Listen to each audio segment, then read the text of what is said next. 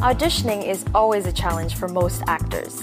Hi, my name is Shantria Tram and welcome to WatchMojo.com. Today I'll be taking you through some tips I have on the audition process, before, during, and after. I know this is very simple, but know your lines. You don't want to get stuck not knowing your lines during an audition. Be prepared.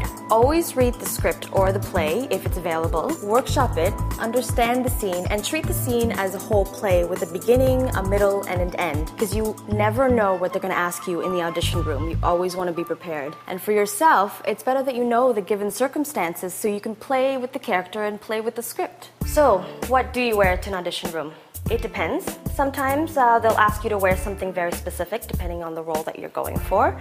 But generally, you do want to be comfortable. You want to be confident because your body is your tool. You want to show your body, but you want to be tasteful at the same time.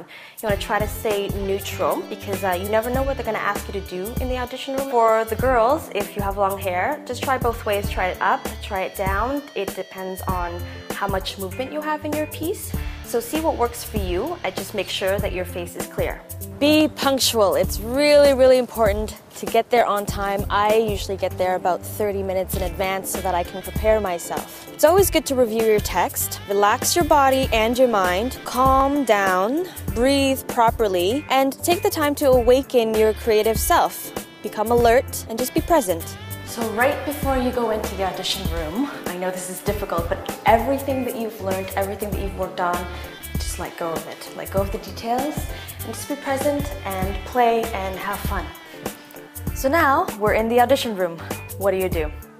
Just stay present and play. What do I mean by that? I mean be in the moment and turn off that critical voice that everybody has. Turn it off so you can go in there, enjoy, and do your job. So when you go in, do you shake the auditioner's hand? Just feel it out. It depends on the context. You'll know when you walk in. What's important is to be yourself. Be confident when you introduce yourself and throughout your monologues, of course. But don't be overconfident because nobody likes to work with egos. When you have the opportunity to ask questions, do so. Ask about when the callbacks are because you want to be prepared if you get called back. And also it shows interest and professionalism. If you happen to make a mistake, don't make a big deal out of it. Don't apologize for it. Keep going. What I usually do is I repeat the line, and if I know the text well enough, the rest will come through, which stresses the importance of knowing your lines. Bring water. Trust me, it's really important. You'll never know when you need it. Also, don't be afraid to take your time. We usually go faster in audition settings because we're nervous. Whether you do 1, 2, or 3 pieces, step out of the space that you were just in. It shows professionalism. It also gets you to a neutral place when you physically step out of the space. So after the audition, you can usually sense how well you've done.